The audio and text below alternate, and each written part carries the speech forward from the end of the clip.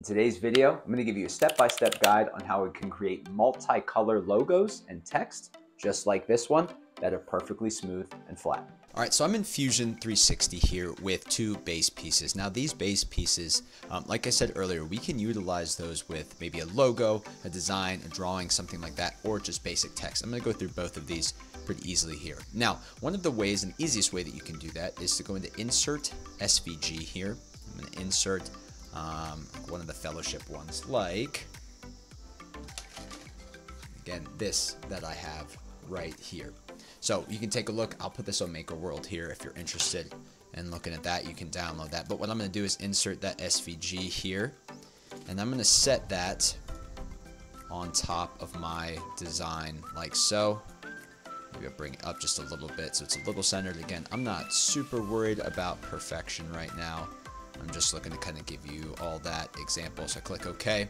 Now I have that SVG. So what I can do is I'm going to click on that SVG, and I'm going to extrude that back down into my design. So I might extrude that down just a little bit of space. So for instance, what I like to do is match it to the nozzle height that I plan on, or the layer height, excuse me, that I plan on using. So for instance, I might want 2 layers or 3 layers of this at 0.2 millimeter nozzle height.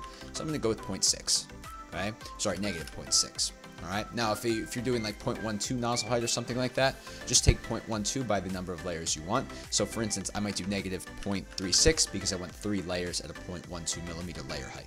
Okay, so once I have this cut in, the next thing that I'm going to do is I'm going to create my second body, and I'm going to create a component from that body.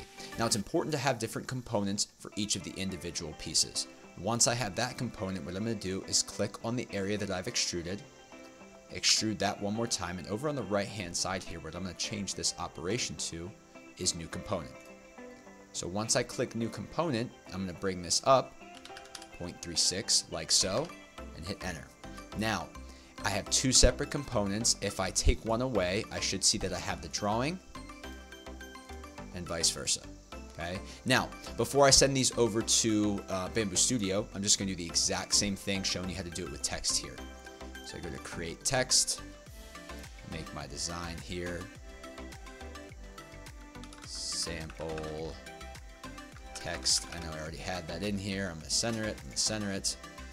I'm going to increase the size quite a bit, and I'm going to change that font to impact because I think that makes things much cleaner. A little bit too big, to be honest.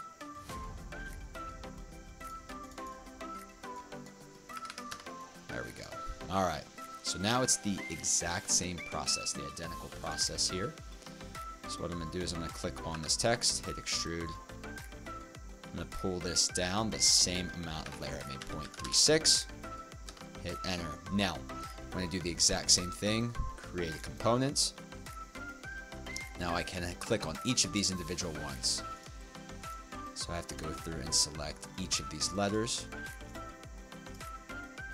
like so. Bring that up 0.36, but before I do that, make sure I change that to new component and hit enter. So now I have both my SVG design, as you can see here, the base of it, my text, and the base of it.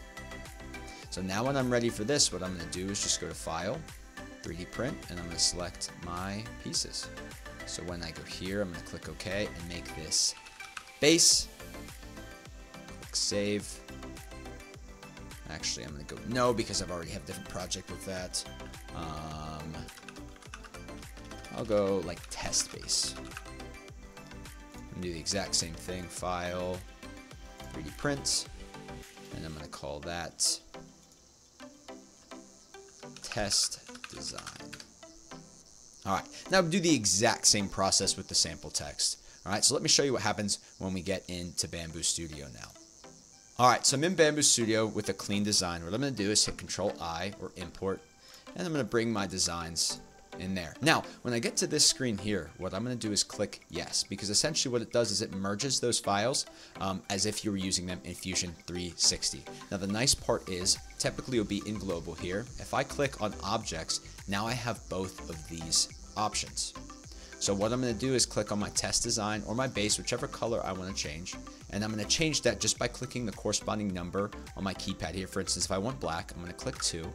And now I have this perfectly flush with my piece. Now the nice part about this is now that they're all one object, it's easy for me to lay it on the face. I prefer the face of my designs to be on the build plate to get that PEI texture. In order to modify that, then I'm going to go up top here to lay on face, which is right here, like on the face like so, and I have the perfect design. Okay. Whenever I go to slice that plate, then what I want to do is just make sure, and I'll take a look here, that we have all of those objects. We're going to have perfectly flat. There's going to be no issues. Sometimes it'll give you some issues over on the right hand side here. As long as you don't have any issues there, you are in really, really good shape. So you can see we're only changing the filament 4 times. Okay? It should be a very easy print to make, and I can do this with all manner of different projects. I can have multiple components that I install. It's just super, super easy to go about doing. And again, use that exact process, and we're left with something really cool like this, where I have a perfectly smooth design. I have the multicolor aspect still on there. Everything looks really, really sharp. Comes out pretty clean. So that's going to be it for today. Just a really quick video. Again, I had a bunch of questions from this on my TikTok page about how I exactly make those flat designs. So if there's other things that you want to see, please leave me a comment below. I love making videos based on your questions. Also, if you would enjoy tagging along and seeing some other builds that I'm doing, or maybe some tips and tricks videos that I have coming out, love it if you like the video and then subscribe as well. Thank you so much. I really appreciate it. Hopefully see you in a new video. Thanks.